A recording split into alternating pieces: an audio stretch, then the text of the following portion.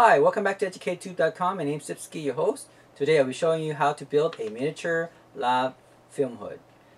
For example, if you want to do a chemistry experiment or a science experiment in a controlled condition and safe environment, this is what you would need. Okay, so very easy. All you need is a fish tank and a ventilation duct system like this duct tube. Okay, and I'll show you other material you need as well. Let's get started.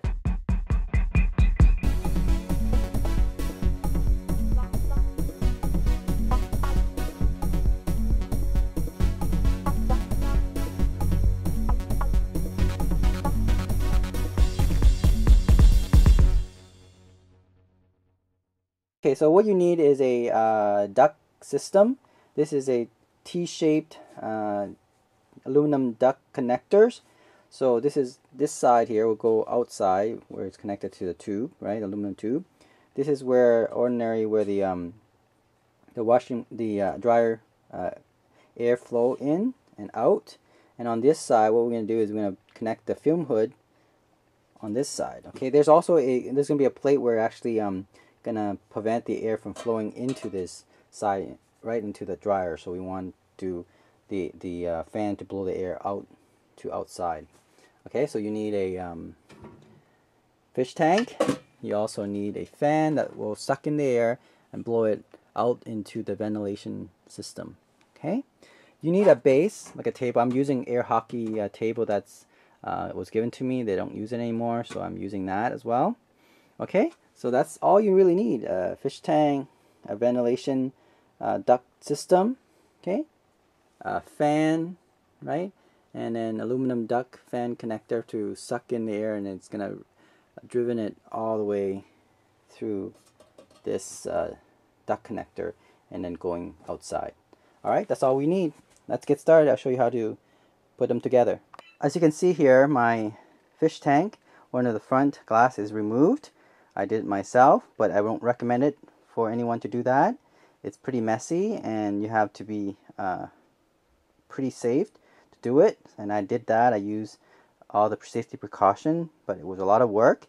So like I said, I recommend you get someone who does tank design to do this for you. It shouldn't cost you more than 50 bucks for this size, maybe more for a bigger size. This is in the base where I'm going to put my film hood on top of. Okay, it's actually made of plywood. It's actually a air hockey stick actually.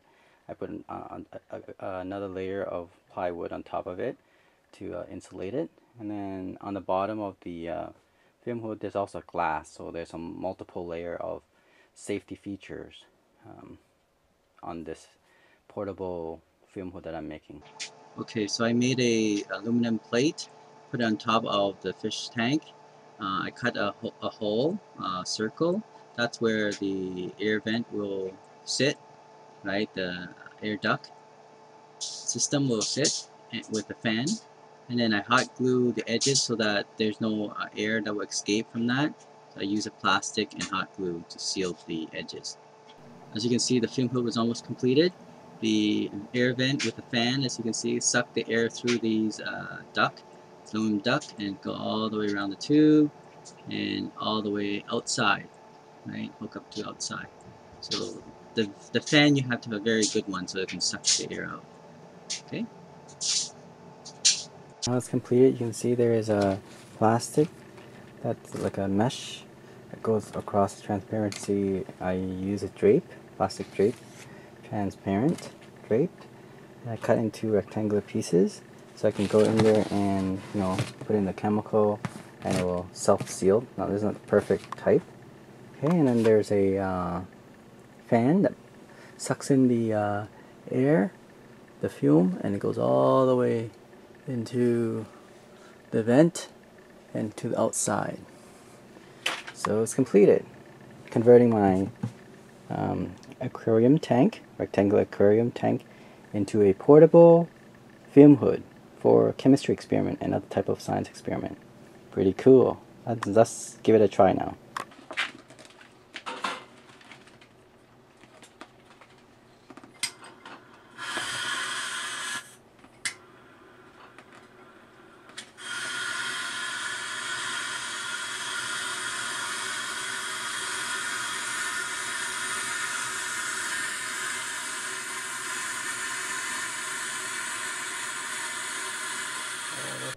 Okay, the last thing I did for the experiment was to burn a piece of paper. As you can see here, the air flow is quite good. The fan where you could suck all the smoke out into outside. But like I said, don't overdo it. Use only a few grams of sample in the fume hood, and never use any toxic chemical to be used in this type of fume hood. All right, it's only meant for a small experiment. Thanks for watching EducateTube.com.